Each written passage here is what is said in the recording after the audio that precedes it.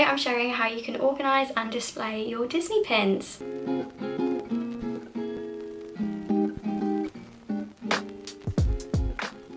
Hey everyone, welcome back to my channel. Hi if you're new, I'm Lydia and today I'm going to be sharing another pin video for you guys because I love doing these types of videos. I've got some really interesting ideas of what you can do if you're stuck with how to display or organise your Disney pins, some cool and fun ways, and I've also got some DIY projects as well that you can do that I've actually done myself and I think they work really well for displaying pins, especially Disney pins.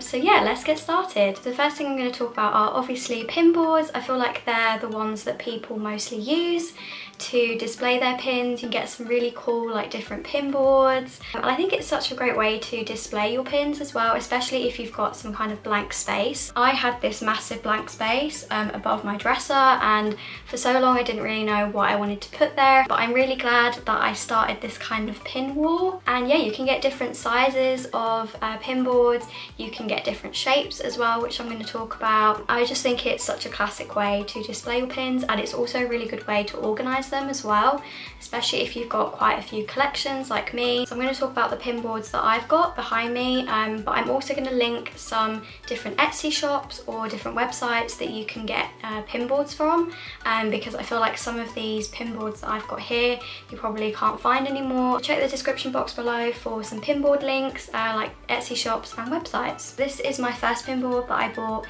in 2017. It's like a rectangular shape.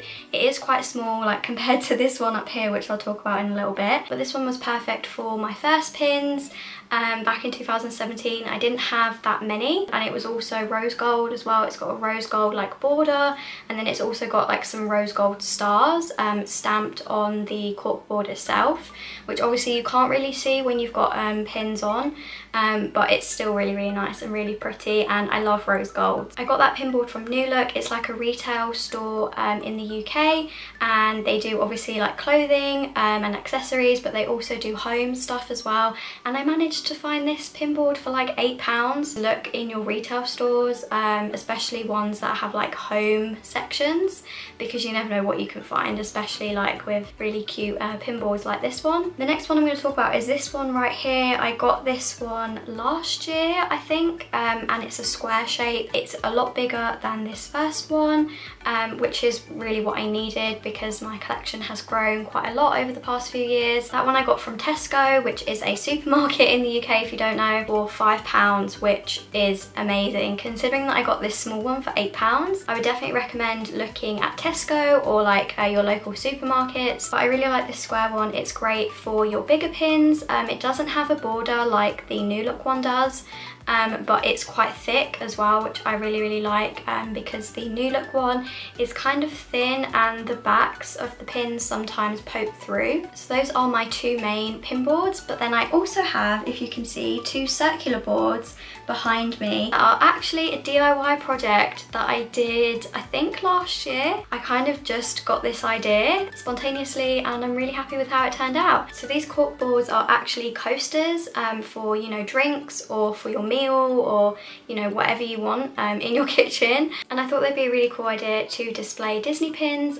They are obviously a lot smaller than my other pin boards, but they're great for your smaller collections. If you want to see all of my pins, I do have my pin collection video, so I will leave that card up above if you want to check that out. But yeah, this is great for just little collections and it kind of switches it up a little bit on my wall, and also I like how these circular ones like filled in that blank space behind me. I got those cork boards from the range, but I can't remember how much they were, but they were probably fairly cheap, and they came in a pack of 4 and I actually stuck 4 coasters together because the cork is thin, because obviously they're only meant to be used for like coasters, and it'll be a little bit more sturdy to actually hold the pins in place as well. So I just stuck them together like layer by layer with super glue, and then each layer that I stuck onto the previous layer I just put like pegs that you can use for like your washing outside. I just put them around the outside of the cork board so then that they would hold in place when the glue is like setting. I left them overnight for like 48 hours hours just to be certain that they were like completely stuck together. And once I finished it,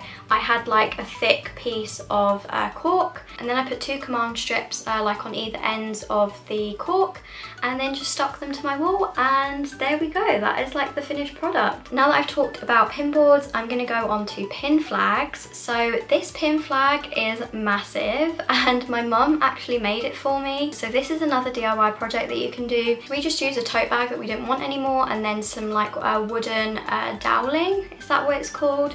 Like a wooden like stick to put on the top of the pin flag, so then I can use string to attach it to the hook that is on the wall. And it is a double layer, so that means that they're not scraping against the wall, and they're like thick enough to actually hold the pins. I did look up a guide on Google. There are loads that pop up to help you make your pin flag. You can also find really cool pin flags on Etsy as well, so I'll leave some links down below of where you can find them, because yeah, supporting small shops is an amazing thing to do, and some of these pin flags are absolutely amazing. But yeah, my mum made me that pin flag. I get lots of questions about it.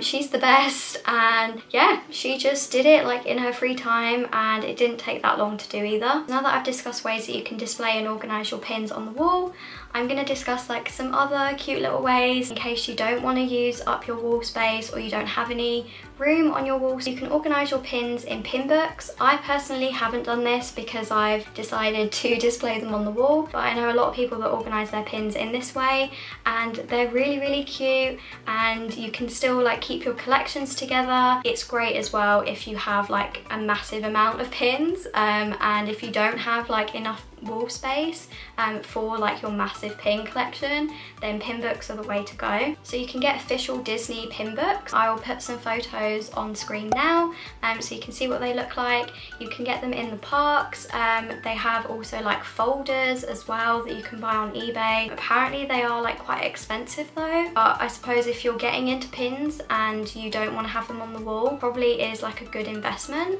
to have like a pin book or like a pin folder or even a pin bag. So then you can take the pins around with you when you go to the parks, or if you're into pin trading. It's a really nice way to just house your pins. And then the final way to display / organise your pins are on pin lanyards. So I have used these in the past. Before I got my first pin board, I just had my pins on a lanyard, and I just had it at the end of my bed on like my bedpost. Probably isn't the best way to organise and display your pins, but if you've got a really small collection, it still is a really nice way to have your pins like on a little Disney lanyard. You can get these lanyards on eBay or in Facebook pin groups, that type of thing.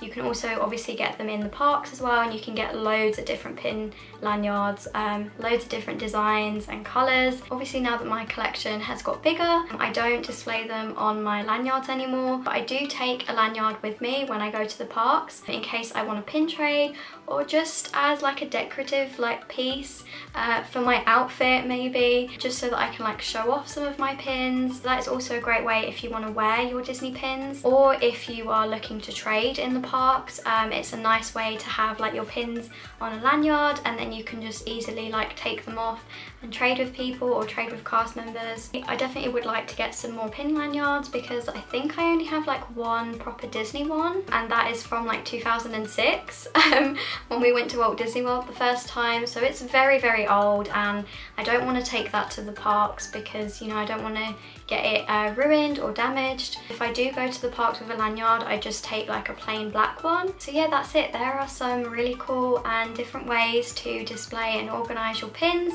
whether you've got a small collection or you've got a big collection. Let me know down below how you display or organise your Disney pins. I would love to know how you do it. I hope this has been helpful for anyone who is trying to display their pins and doesn't really know like what to do or where to start, or even if you want like some different ideas on how to display and organise your pins. So that is it for this video. I really hope you enjoyed watching. I absolutely love doing pin videos like this, so make sure to subscribe if you want to see more videos like this from me. Give this video a little thumbs up if you enjoyed it as well. I will see you in my next video. Bye!